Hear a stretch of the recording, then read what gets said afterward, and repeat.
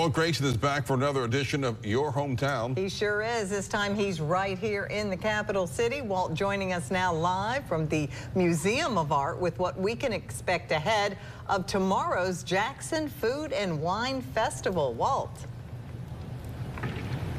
Yeah, thank you, Melanie. You know, every month we get together and try to go to a different city, a different location, and tell what's so special about that town. We've been in Jackson once, but we'll probably come back again, more than likely, because there's a lot of things to look at here. But this is a special edition of Your Hometown, driven, by the way, by Hallmark Hyundai, because we have the first annual, and it will be an annual one, right? That's okay, I got my guest here over here. This is my crib sheet over here. She's telling me the answers. The very first annual, and it's already a success, Jackson Food and Wine Festival is coming up tomorrow night. And so where I'm standing now out in front of the Mississippi Museum of Art, this courtyard out here, the gardens, I guess that's where it is, isn't it? Yes. Is going to be a very different looking place tomorrow night. And my guest is Yolanda Clay Moore. And Yolanda, you are the, let me get this, you are the Director of External Affairs with Visit Jackson. First of all, what does that mean? External Affairs is just connecting Visit Jackson to the community, extending our arm a little bit farther than just tourism. Now, tell me what goes into planning an event like this. Somebody comes up with, hey, let's have a food fair, and somebody says, yeah, that's a good idea. Then what do you do?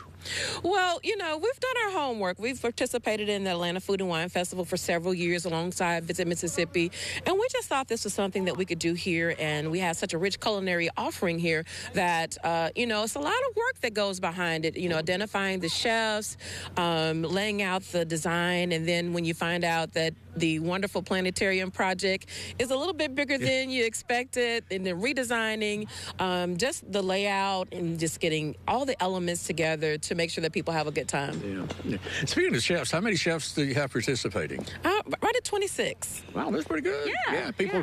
People come in case you don't know how this works, you come in for the price. Well, the tickets are sold out, but for the price of the ticket, you come in and you sample all the food and all the beverages that you want. And one of those chefs was at the TV station this past week for our Live at 9 show, and Blake Levine interviewed them. We'll take a look at that now.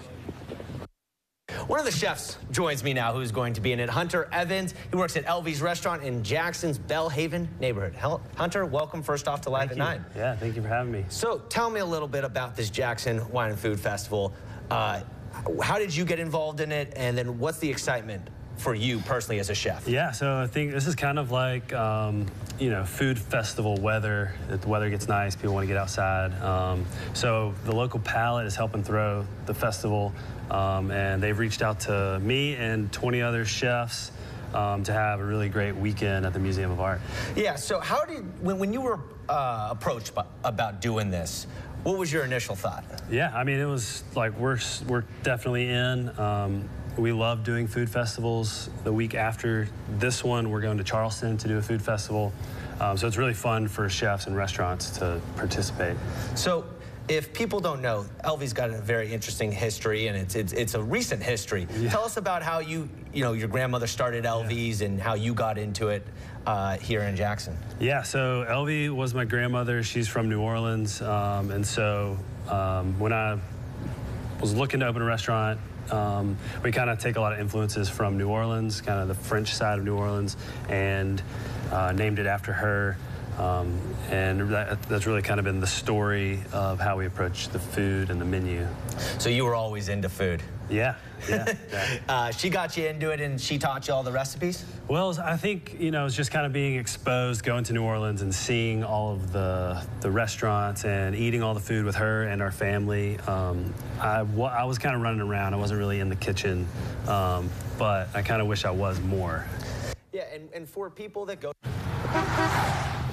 Yolanda Clay Moore with Visit Jackson. You're going to be out here tomorrow night. Oh, for sure, with bells on. What are you most looking forward to? I'm looking forward to just celebrating all of our chefs and going into a food coma, actually.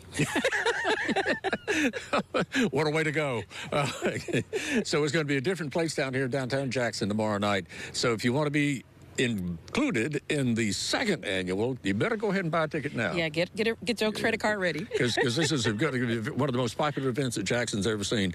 So we're live downtown Jackson with this month's edition of Your Hometown.